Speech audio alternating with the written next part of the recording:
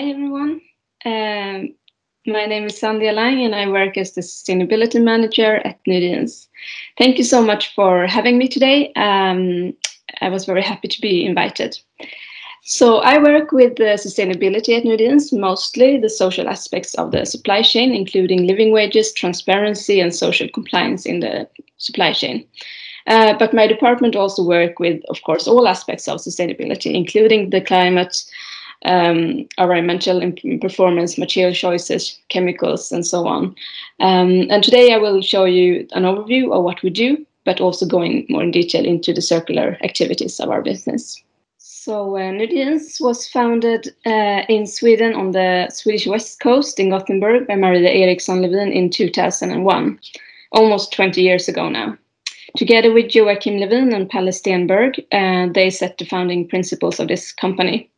Nudi진의 never had any external investors and is a private company by the three owners. Independence has always been important to us. We have our head office in Gothenburg, where about 80 employees works today.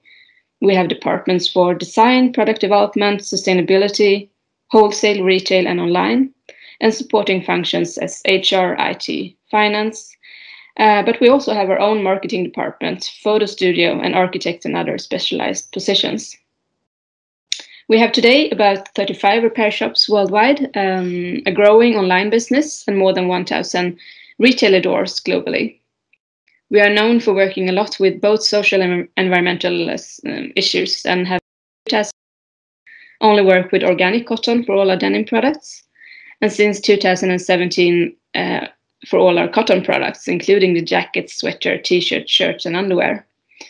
And Nudi진의 represents a sustainable denim brand, where we take responsibility for all parts of the product, from the cotton fields throughout the production and onwards to the user phase. To give you an idea of our financial situation, we had in 2019 revenue of 489 million Swedish krona, equal to 46.2 million euros. We had our sales distribution with wholesale standing for 49% and our own channels for about 50% as well. When we look at the regions we are selling in, we can see that Europe have 55% of the share, while Asia, North America, and Australia is equally divided. This is the world of Nudi진의. The yellow spots is the repair partners, and the orange ones is the repair shops. Our production is illustrated here with the green spots, and today we have production in Sweden, Lithuania, Poland, Portugal, Italy, Tunisia, Turkey, and India. And besides from this, also a global online channel. In 2019, we had a few highlights. We won some awards. We were ranked as leaders, both within Fairer Foundation and also Textile Exchange. Our founder, Maria, started to write her book and released a book. And we also repaired a lot of jeans, something that I will come back to later on in the presentation. As I mentioned in the start, we like to do things in our own way. Independence has always been important for us. And when we created the material tool a few years ago, this was no exception. So this tool is inspired by the Made By benchmark for materials and also the Higgs MSI. And we have categorized the sustainable fibers, the non-sustainable fibers, and the fibers that we do not use. If you're interested to read more about the details in this one, you will find all info in the sustainability report that we have online. Last year we had 97.7% sustainable products. That means that we had products that contain more than 70% of a material that was listed in the green box that you saw in the previous slide. The 2.3% of non-sustainable products here are the leather goods, the leather belts, and jackets. For the raw materials, we are using a lot of organic cotton, but we're also using a lot of organic fair trade, reused, and recycled cotton, 93.8%. The 5.2% here, other fibers, contains wool and tencel, for example. When it comes to the virgin versus the recycled fibers, you can see that we have 97.1% of the virgin fibers and only 2.9% of recycled fibers. And this is something that I hope that we will be able to increase over the coming years. When you talk about cotton production, it's also inevitable to also mention the water use that is also connected to it. Traditionally, organic cotton or cotton production in general, I would say, is also very high use of water. Our cotton is sourced from India and Turkey, and we work a lot with small-scale farmers, and they work in their turn with very traditional methods for collecting water, saving water, and also using the water. For example, drip irrigation on the cotton fields.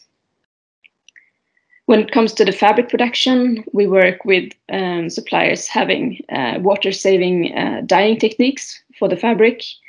And the laundries that we are washing our jeans in are, in many cases, having options to water washes like laser or zone.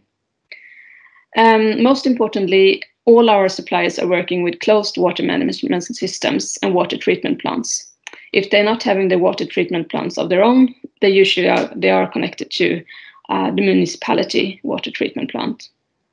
We also believe that we're taking responsibility for our water use by encouraging our customers not to wash their denim for a long time, and by repairing and prolonging the life of our jeans, of course. For the social compliance part, we are members of Fairy Foundation, which is an independent organization for textile companies.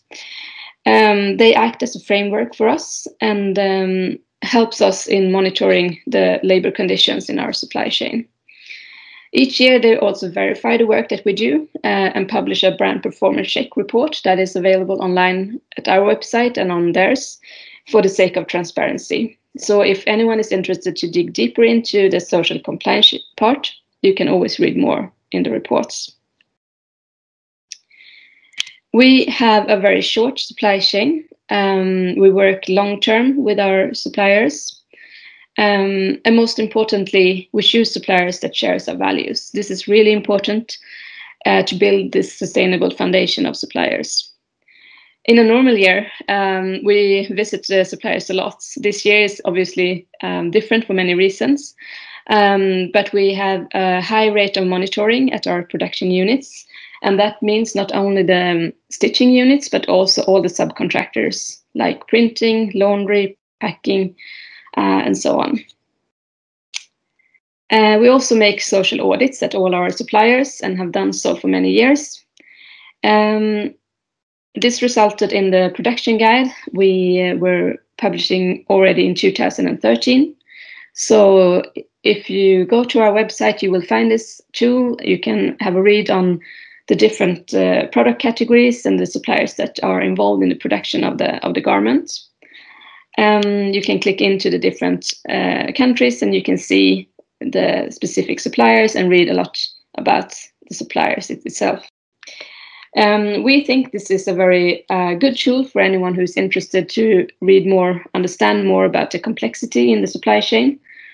And we hope also that we will be able to influence someone maybe, and also put up the question about what is really transparency in the fashion industry. Is it to have a list of your suppliers online, or is it actually to know more about the conditions at those suppliers? So we are all able to make improvements. Last year we had production in these countries. So you can see that Tunisia was the country that we had most production in, followed by Italy and Portugal. And the product categories you can see here as well. We made a lot of jeans, 73%, but also some other categories that you can see here. Now coming into the user phase of the product. The core product we have is dry denim. And the idea with dry denim is that you can wear it for a long time. We recommend at least 6 months before the first wash to get this nice break-in effects that we like, at least. And not only do you get a very personalized look on your jeans, but you also, that will show your lifestyle and your but it will also contribute to minimizing the environmental impact by less home washes. And if you wear a jeans for a long time, it will eventually break. So here you can see a pair that was never worn before, a pair that was worn for 11 months, and a pair that was worn and washed. So when your jeans finally break, it's of course important to prolong the life of the garment.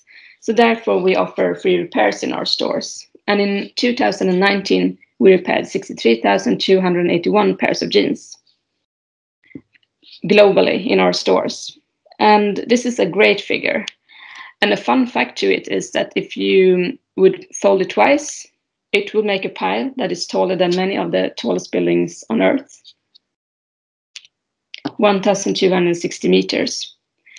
And that is, of course, great. Not only are we able to prolong the life of so many garments, but we also managed to save a lot of textiles from being sent maybe to waste. And we also saved a lot of water by not producing new ones.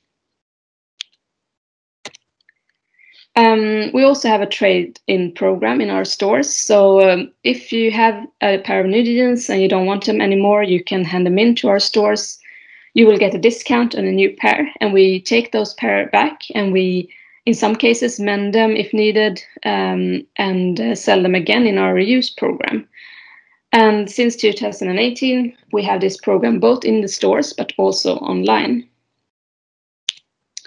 In 2019, we collected 11,573 pairs of pre-loved jeans in this program. And the reuse jeans program is something that was really started a few years back.